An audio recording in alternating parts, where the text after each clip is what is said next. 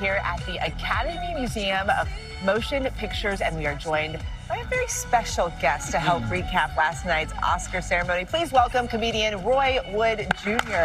How you doing? How lucky are we to have you here? Now, listen, this is the part in the show where I normally either answer a viewer question, give my prescription for wellness, a little medical advice. I heard you wanted to help us out, and today it's all about the people who may have been up late last night, either for work or celebration. They want to take a nap, and you have some nap tips. I am a professional napper, 2 degrees in it.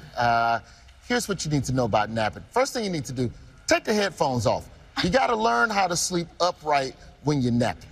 You know, when you take the headphones off, it creates a more noisy environment, and the noisier you're able to sleep, like right now, those car horns, the more you can sleep around noise, the more you can sleep anywhere. If you can sleep around noise, you can sleep on the airplane, you can sleep in a bus station. I've slept at concerts. It's beautiful.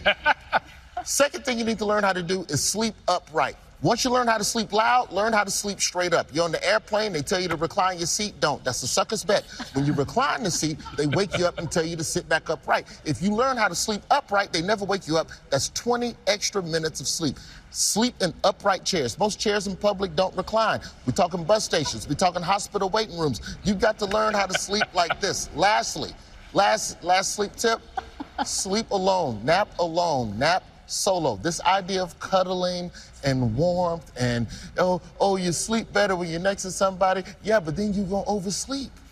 Sleep alone and then allow the loneliness of being in a bed by yourself drive you to your goals. And I'll just add one little thing to that, Roy, because I agreed with all of that perfectly from a medical perspective, of course. Keep it short. Short. 10, 20 minutes, that's a nap. 2 hours for some people. I'm sorry. That ain't it. That's the warm-up. That's the warm-up. Are you a good napper, Dr. Finn? I perfected the perfect napping ability way back in medical school, and a lot of what Roy said is true. I could sleep standing up. Anywhere. In fact, I'm sleeping right now. A good nap is supposed to be 5 hours.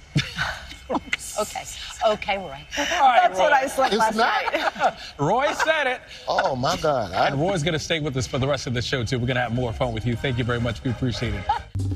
Well, hey there, GMA fans. Robin Roberts here. Thanks for checking out our YouTube channel. Lots of great stuff here. So go on, click the subscribe button right over here to get more of awesome videos and content from GMA every day, anytime. We thank you for watching, and we'll see you in the morning on GMA.